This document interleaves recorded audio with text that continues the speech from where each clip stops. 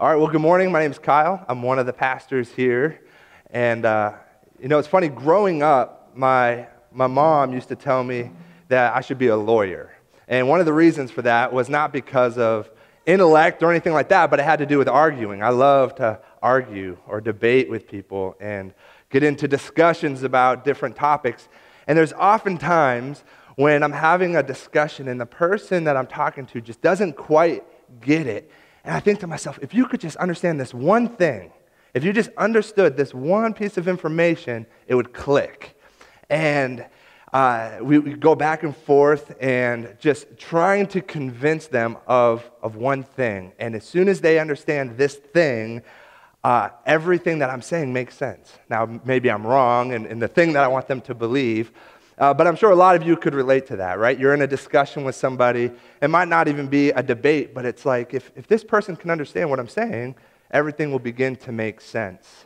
And when we come to the Gospel of Mark, I see particularly so far in the first chapter that Mark has something he wants us to get. There's something he's saying that's really important. Saying, if you get this, it will click for you. You'll understand what I'm trying to say.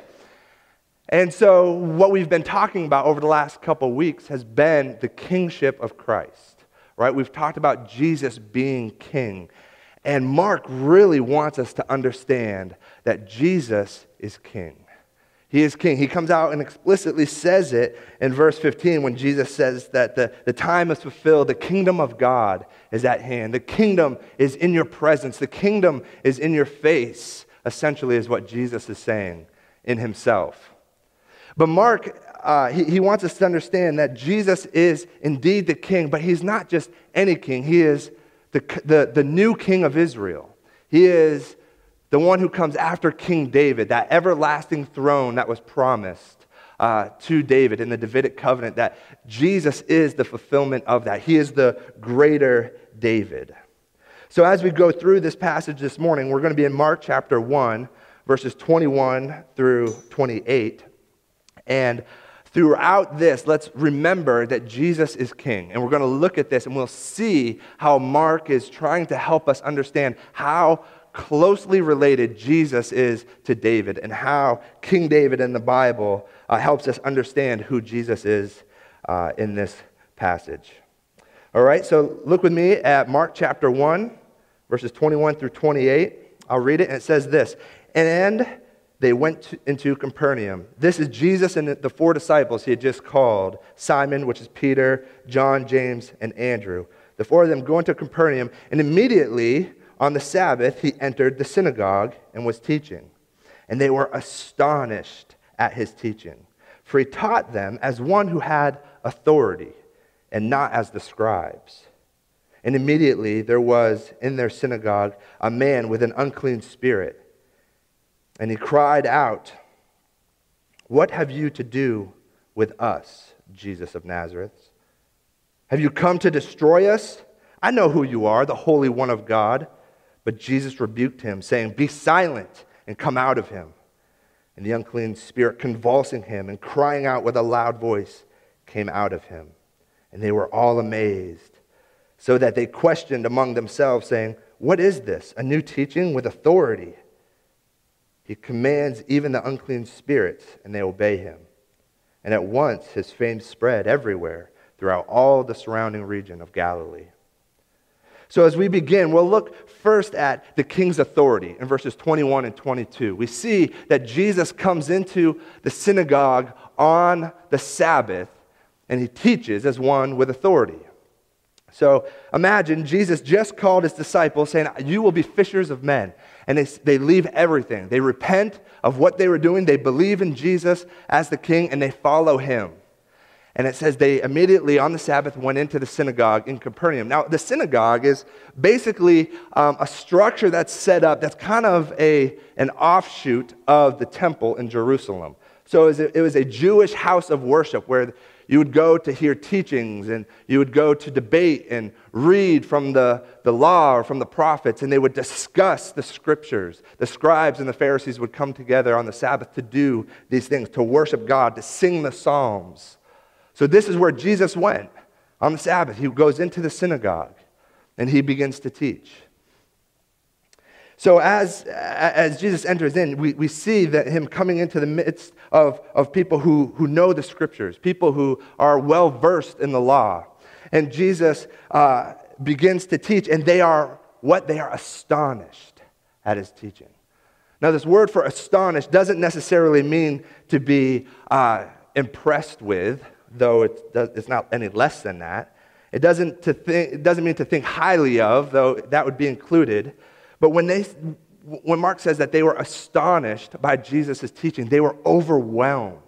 They were in shock. They were taken back by his teaching. And they say he teaches as one with authority and not like the scribes. See, the scribes, they would teach in a way that there would be dialogue. They would talk back and forth, say, what do you think of this? And they would talk and they would debate, and they would probably say, there is this one aspect you need to realize about this prophet. And if you realize this, you would understand what I'm saying. And they would go back and forth. But there was no real authority except when Jesus comes in. He comes into the presence of these religious men, and they are shocked by his teaching. So he teaches as one with authority. He teaches as if he is a king, as if he is a prophet. If you remember, if you read through the Old Testament, we see that when kings speak, people listen. And when prophets speak, they spoke as the mouthpiece of God. So they spoke with the authority of God on high. So now Jesus, this very God in the flesh, comes in and he speaks with the authority of a king. He speaks with the authority of a prophet. So he does this with power, and they are astonished. They are taken back. They are overwhelmed. They don't know what to do. They are impressed. And the primary emphasis of Jesus' authority in his teaching is that he did not try to open anything up for debate. He did not try to convince them. There was no dialogue necessarily going back and forth. He spoke with authority. He told them how it is. So we read all of this, and for me, I'm like, well, what did he say? What did he say? Now, if we are in Matthew, Matthew lays out a lot of Jesus' sermons, his teachings, what Jesus actually said. Mark doesn't do that for us. It just says he spoke with authority. He spoke as one, as if he had complete authority over the scriptures and over the people. So what did he say? This is one of those instances, if I could go back in time with a voice recorder and my laptop and take notes and try to say, I want to know what this sermon was all about, that caused these people to be overwhelmed, to be astonished. And no doubt, Mark is explaining this and leaving out the details, leaving out the content on purpose, because this is what Mark does, right? Mark is not so much interested in telling us what Jesus said with authority. Rather, he wants to show us that Jesus has authority. He's not so much interested in talking about the 3 points of his sermon. Rather, he wants to say, this king, this God, this Jesus that walked into your presence, he has authority, and I want to show you, not tell you, why he has authority. But first of all, when we think of it and we think about this authority, we have to keep it in the context of Jesus' kingship, that he is indeed the king. And if we go through the Gospel of Mark alone, we will see that Jesus is king over creation, right? He walked on the water, thus showing himself the one, as Job says, who tramples upon the waters, God himself. He's the king of peace when he calmed the storm. He is the king over sickness when he heals the blind, the deaf, the mute, the crippled. With the woman with the issue of blood, he is able to bring healing to those who are sick. Jesus himself is king over life and death when he raises Jairus' daughter from the dead. And obviously at the end, Jesus himself is raised from the dead. We see that Jesus is the king of glory in the transformation, in the transfiguration, when he's on the mountain and the glory of God comes upon him. Mark wants us to see that Jesus' kingship is cosmic. He is king over everything. So when he walks in to the synagogue, he walks in as king of the universe in Mark's mind. But he's not just the king over the universe, he's also the king of the covenant. He's the king of Israel. He's the king of God's people. He is the true son of David. In chapter 10, blind Bartimaeus, and we'll get to that in the months to come, but blind Bartimaeus, wanting to be healed, what does he say? He calls out, "Son of David, have mercy on me. So Mark is even telling us in that story, Jesus is the new and greater David. Now, King David, he is the king par excellence in the Old Testament, the greatest king that we have. He is the king that God calls a man after his own heart. He is the model king who fights for his people. David is the king that slays Goliath, a Satan-like figure in the Old Testament. David is the king who wrote the Psalms, the very songbook of Jesus. David is the one who loved the people and ruled with justice. David is the greatest king in the Old Testament, the humble warrior who feared God. And the promise given to David was that his kingdom would be an everlasting kingdom, that his throne would never depart, but it would be established forever. So when the Jews are hearing that this Jesus is coming onto the scene and saying the kingdom of God is here, they are thinking in terms of a physical kingdom, that this is the new David, the warrior king, the one who's going to come and free us from the Romans, much like David freed them from the Philistines. This is what they're expecting. This is what they want. And it is with this authority that Jesus teaches as a king. So after announcing his kingdom in verse 15 and calling his disciples, he walks in to the synagogue and teaches as a king. He teaches as one with authority. So again, it can be almost discouraging to say we don't know what it was that he taught. But again, Mark wants to show us Jesus' authority rather than tell us about it. So Mark wants to show us that Jesus is truly the king. And he wants to show us the king's power, which is what he moves to in verses 23 through 28. Instead of telling us what he said, he shows us this power, this authority. So 23 through 28 says, "And immediately there was in their synagogue a man with an unclean spirit. And he cried out, 'What have you to do with us, Jesus of Nazareth? Have you come to destroy us? I know who you are, the Holy One of God.' But Jesus rebuked him, saying, 'Be silent and come out of him.' And the unclean spirit, convulsing him and crying out with a loud voice, came out. And they were all amazed, so that they questioned among themselves, 'What is this? A new teaching with authority. He commands even the unclean spirits, and they obey him.' And at once his fame spread everywhere throughout all the surrounding regions of Galilee." So here Mark shows us what it looks like for Jesus to have the king's authority. So Jesus is teaching in the synagogue, and as he's doing so, a man comes up to him with a demon inside of him, an unclean spirit, possessed. And notice that this demon is the one who speaks through this human being, this person, this one created in the image of God, has been possessed by this demon. And the demon cries out and says to Jesus, "What have you to do with us, Jesus of Nazareth?" Now, a couple things kind of come to our mind when we think about this. Why would there be a demon-possessed man in a house of worship? How could a demon-possessed man stand hearing about the king that's coming, about the prophets and the law? How could he do this unless there was no authority found in this synagogue? He was very comfortable there, except for when Jesus walks in. And it's interesting in the Gospel of Mark that when Jesus comes into the same realm as demons or evil spirits, they go to him. They go to him. Why? Because he is their king.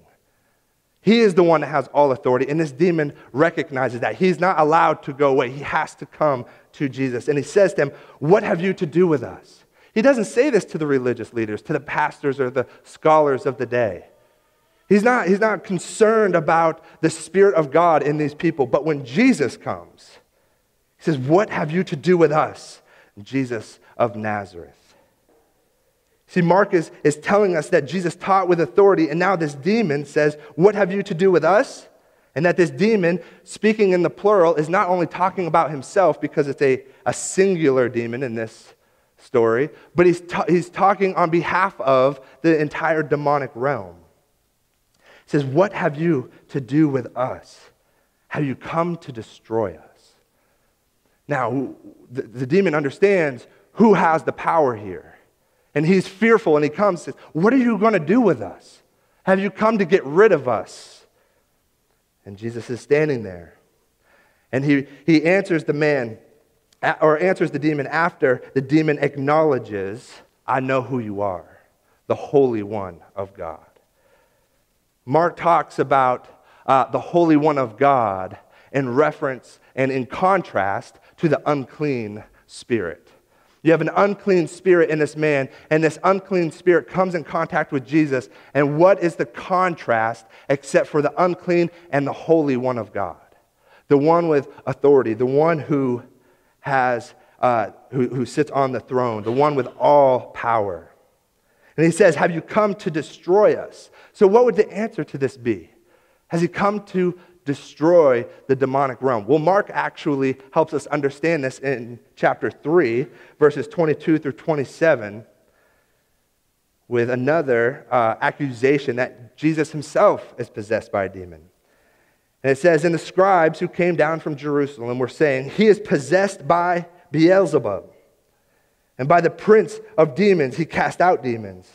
And he called them to him and said to them in parables, how can Satan cast out Satan? If a kingdom is divided against itself, that kingdom cannot stand.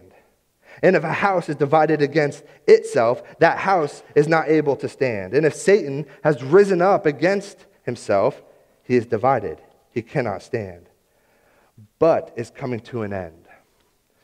But no one can enter a strong man's house and plunder his goods unless he first binds the strong man. Then indeed he may plunder his house.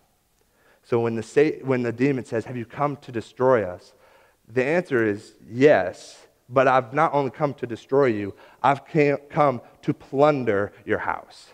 I've come to take all of it. The entire world that you have authority over is no longer yours. It's going to be mine.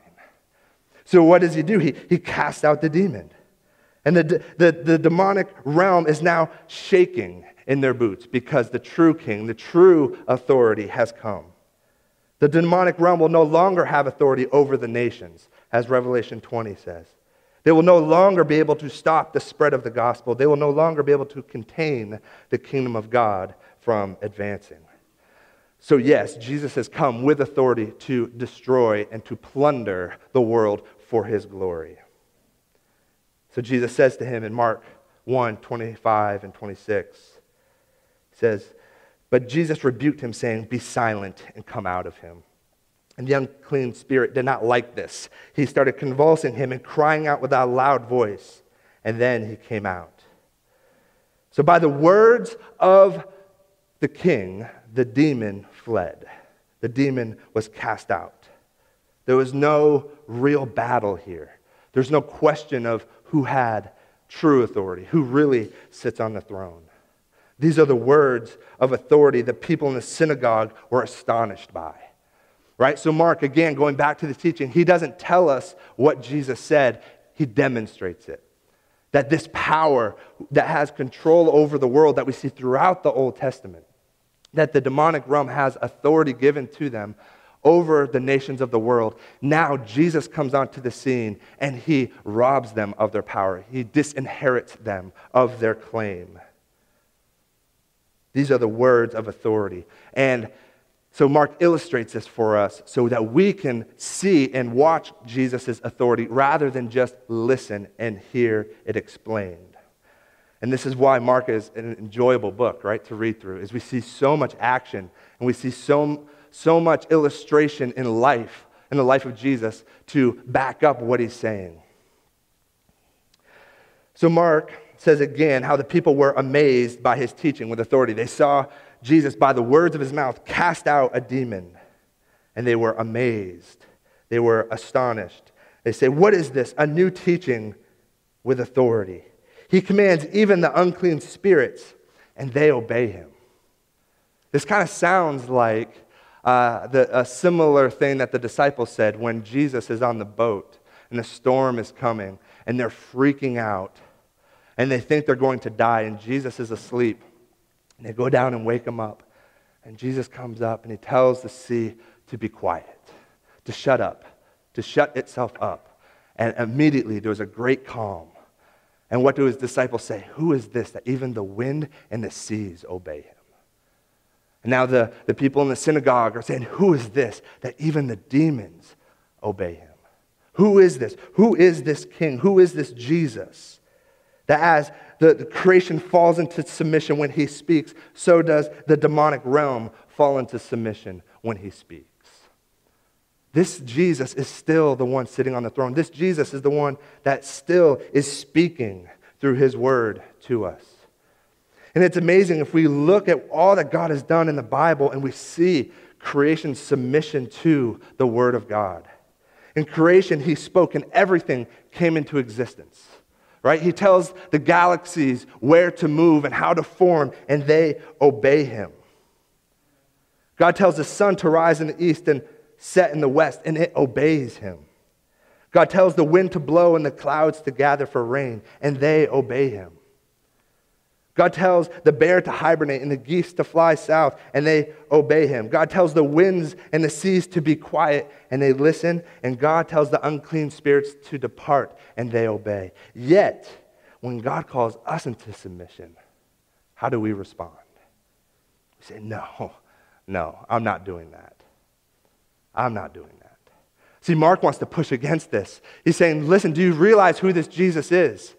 Do you realize that this Jesus, who just called the 4 disciples to be fishers of men, put a call on their life and has told them how to live, this same Jesus that has authority for all creation and authority over the demonic realm is now speaking to you?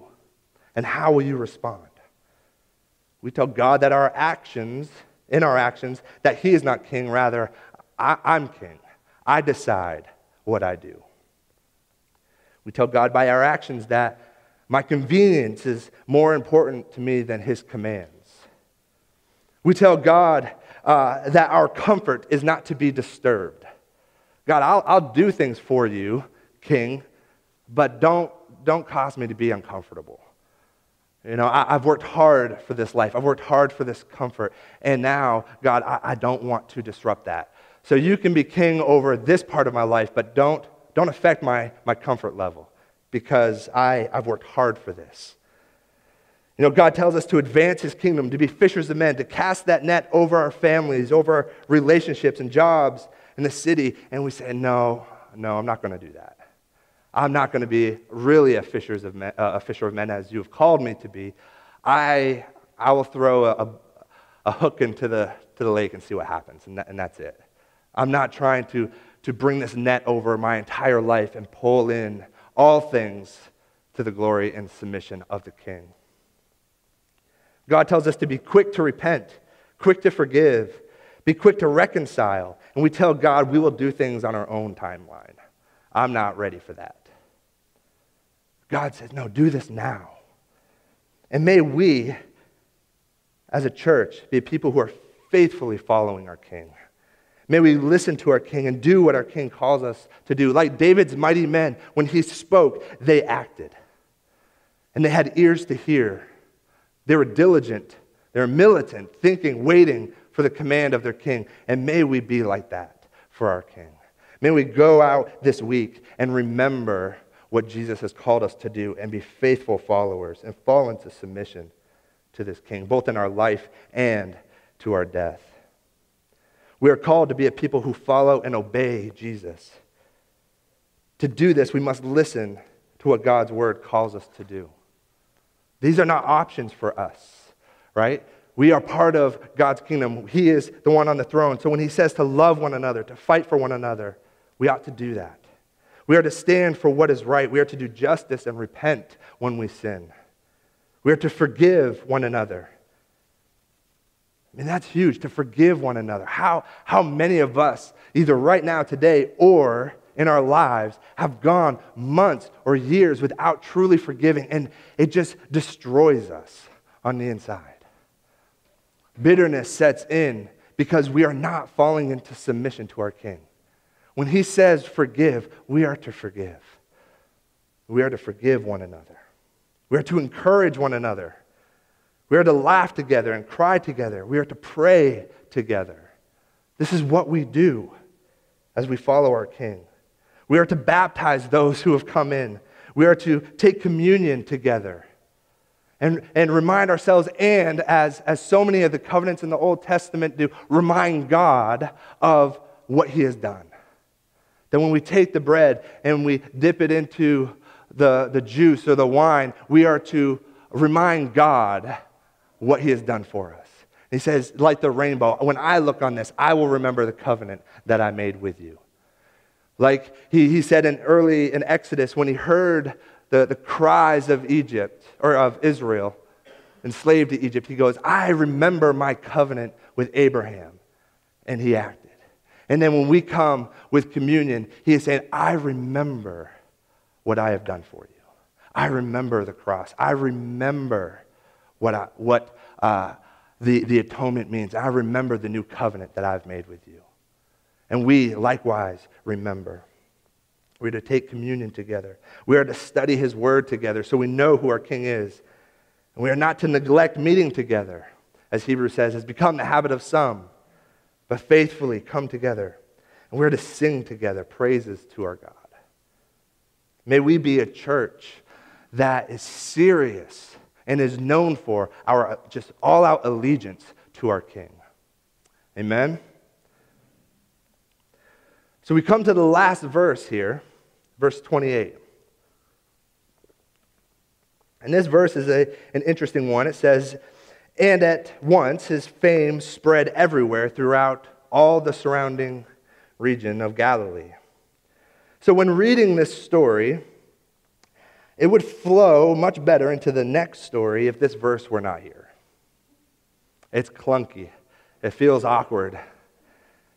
And listen to it. If I start in verse 27, it says, and they were all amazed, so that they questioned among themselves, saying, what is this?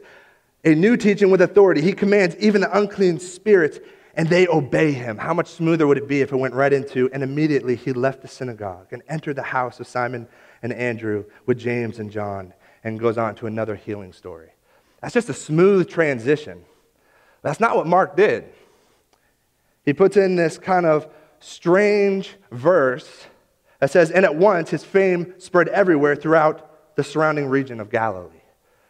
So we hear that and we say, okay, so he cast out a demon and he's about to go on, but first Mark takes time to say, before he goes on, let me say this, his fame spread everywhere.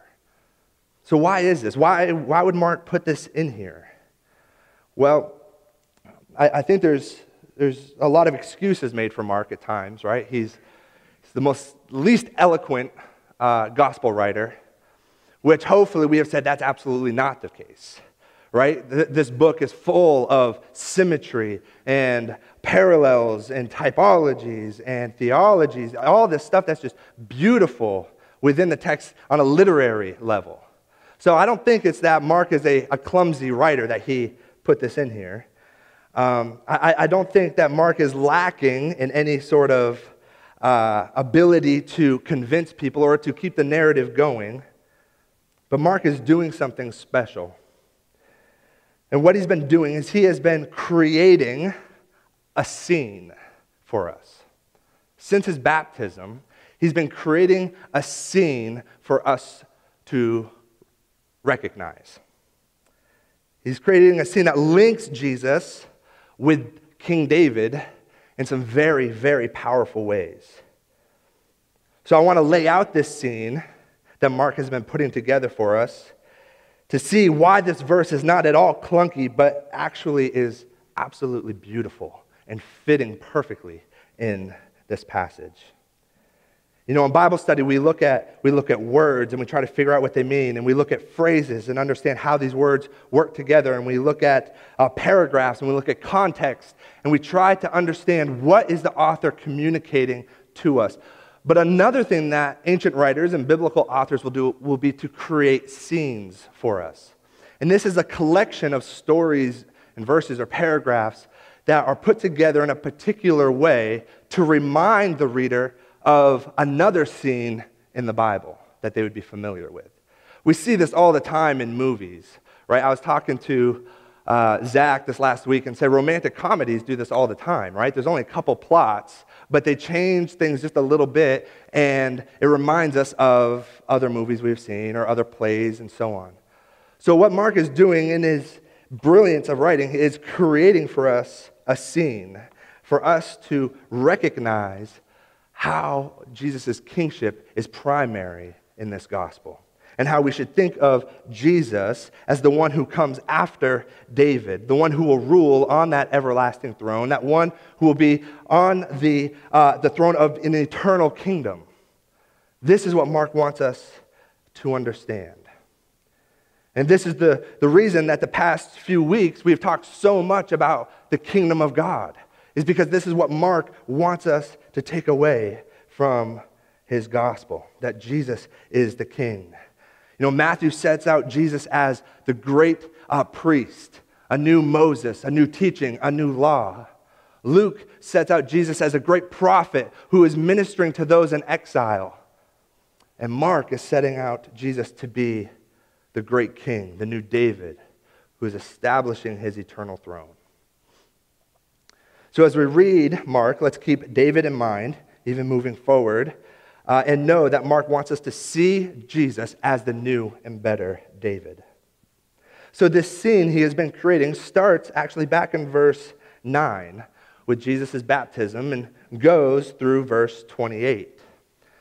And we see that this scene parallels the life of David.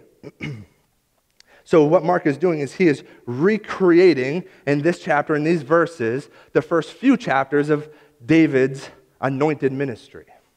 In 1 Samuel 16, we see that David is anointed by Samuel, a prophet, to be king.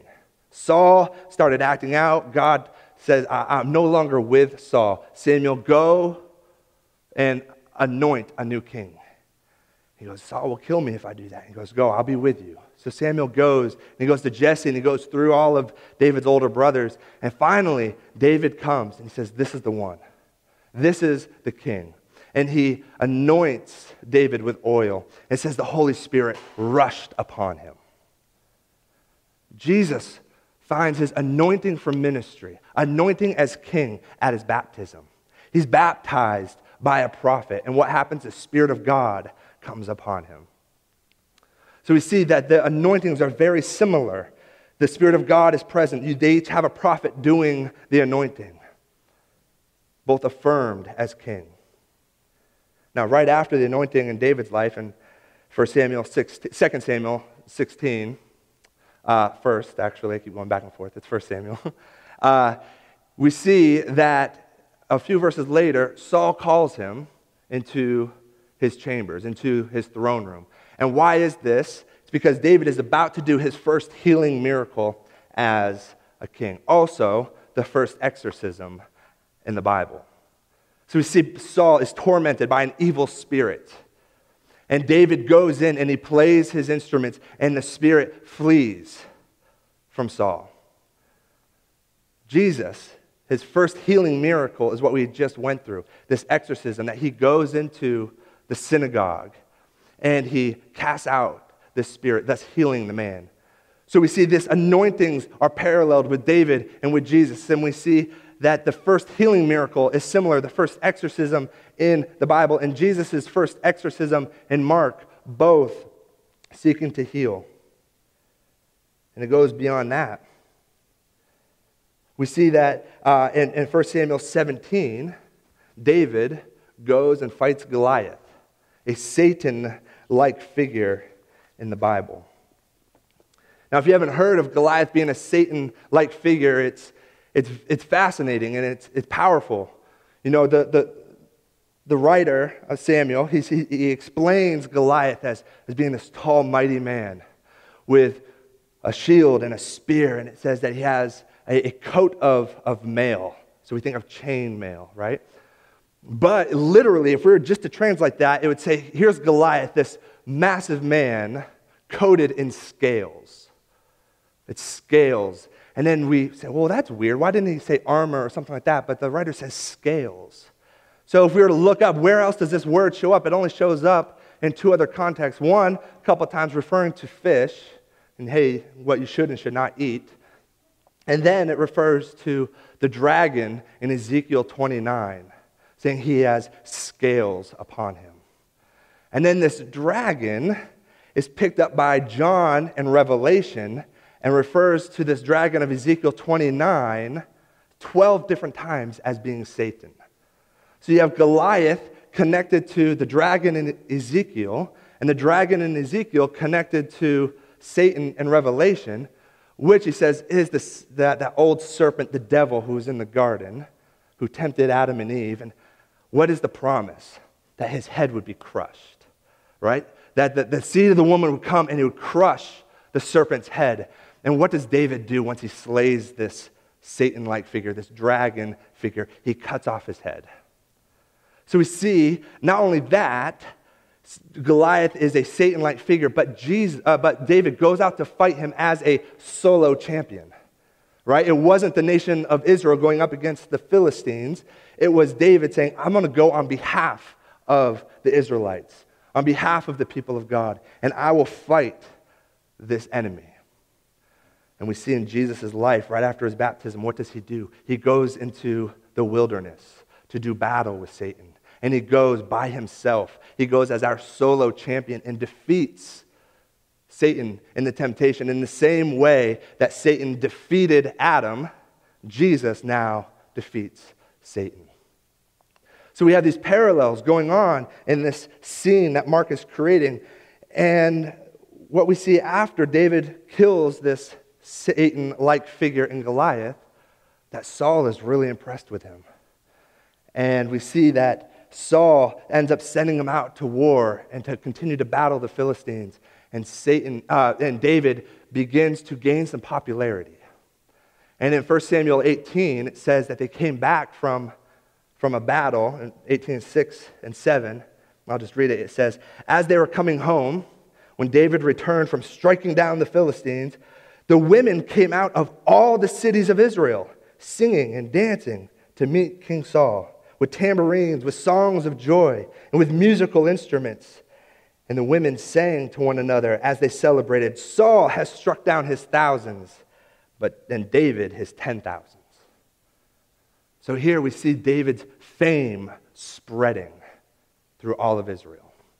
So now let's go back to that clunky verse in our passage in Mark. And what does it say? After he exorcises the demon, people understand that he has authority. And what does Mark say? And at once his fame spread throughout all the surrounding regions of Galilee.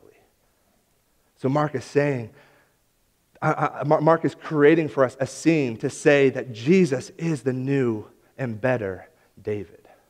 Jesus is the king that is to sit on the throne that was promised to David.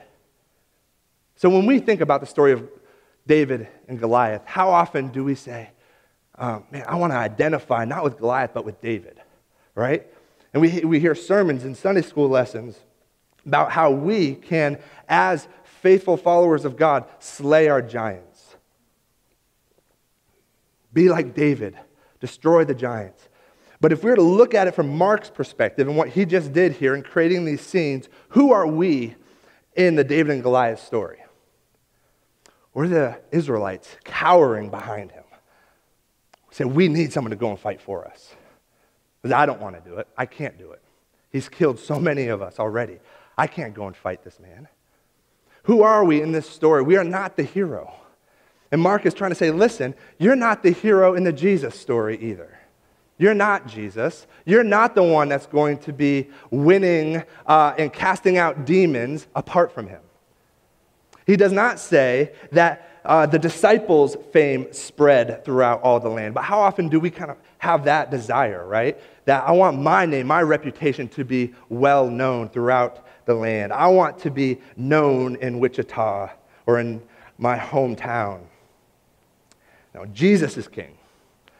Jesus is the one that sits on the throne. It is Jesus' fame that goes out, and we are the ones who are to spread that word. That's our role in this story. All right, we are to be witnesses. We are to testify about this king who speaks with authority.